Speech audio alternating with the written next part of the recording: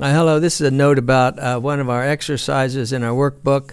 No, actually, this is a quiz in our online course, Coastal Nav course. Inland Quiz 06, question 7 is a question on danger bearings.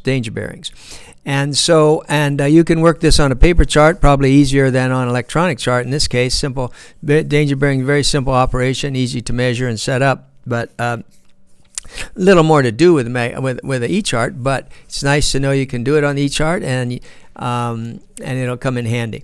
And so, but first let's do this. I'm using OpenCPN here, and the first thing we got a couple things to set up. Normally we run these often in true bearings, but here we do want to set up to view magnetic bearings, and I think I've set that up. But we have to be careful. There's a very nice plugin called the World Magnetic Model, this plugin right here, and this plugin is everybody should have this. However, we don't want to use it now. This is telling us, if I click this is going to tell me the very accurate variation anywhere on the world that I put my cursor. This is at the boat, this is at the cursor, but we don't want the accurate variation now. We want the variation back in 1990 or something when this training chart was made. So we have to go into the settings and go into the plugins and then go to this World Magnetic Model here and disable it. Okay, and apply. So that's disabled. While we're in here, let's go to the display and then go to units. And then here's where we want to see, here you can show true bearings and you can show magnetic bearings, or you can turn them both on and you can see what that looks like later on. I'm not going to do it now. However, we recommend that you don't show both. Some people consider a very nice feature that you can see both. Inevitably, it'll lead to making a mistake, even though they're clearly marked. So I would say if you're going to use magnetic bearings, check that one, uncheck that one.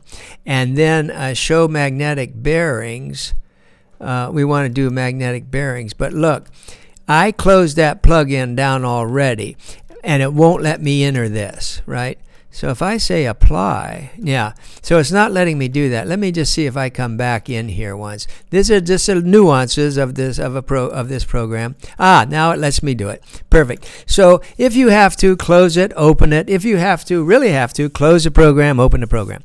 Anyway, so here we go, and 20 is right. We want 20 degrees east. That's a plus here, because that's what we say for our workbook. We want all variation 20 degrees east. So now we're set up here. Well, let's just say apply and then say OK. But now let's not rest on that alone. Let's go down to this compass rose and be sure things are right. So here now I've got a compass rose. Here, see, they say the variation is 19 degrees 45 in 1998. That must be 98, the chart. We don't care. We're calling this 20. It varies across this chart by about 30 arc minutes. But here I'm going to hit the M key to make I'm going to draw here, and then I'm going to go right straight. Well, let me go over here. 270 magnetic.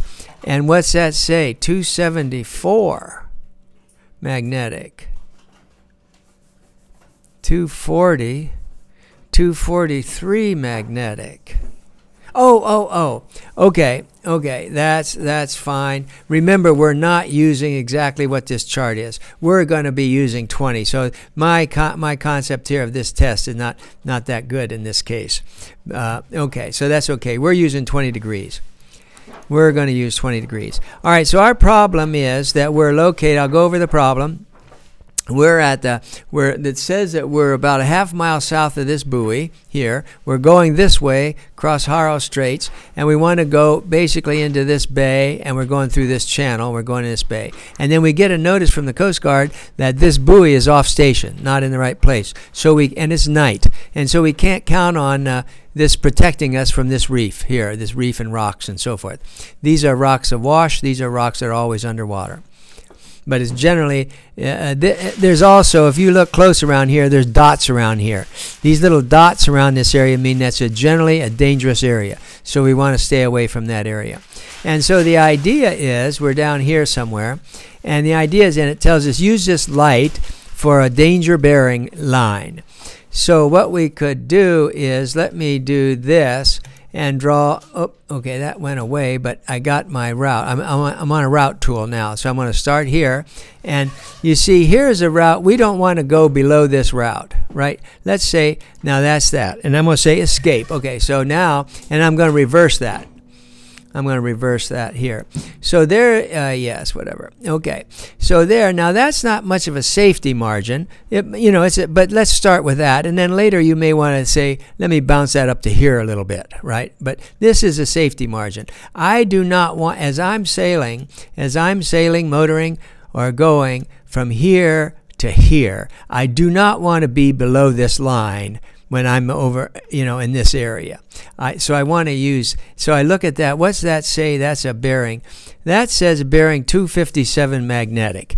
And now we have to assume that our hand-bearing compass is working correctly from our position on the boat. We have in the textbook many ways you can test that. That you can test that where you're standing on the boat, that the hand-bearing compass works right. That's going to be very difficult to do on a powerboat, but on a sailboat it usually will work, but you do have to test it, and then you follow the instructions in the book that assures you that the bearings you're taking with a hand-bearing compass is right, not being disturbed by rigging or whatever. And so we are assuming the hand-bearing compass is right. So we head off in this direction, and then this is a bearing we don't want to be below this line, and this bearing is 257.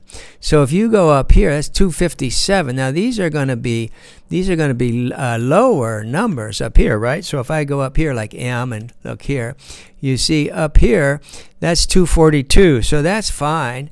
And then but if I'm down below this line, you see, now that's 261, right? So the guideline we have for the danger bearing is we say not more than NMT.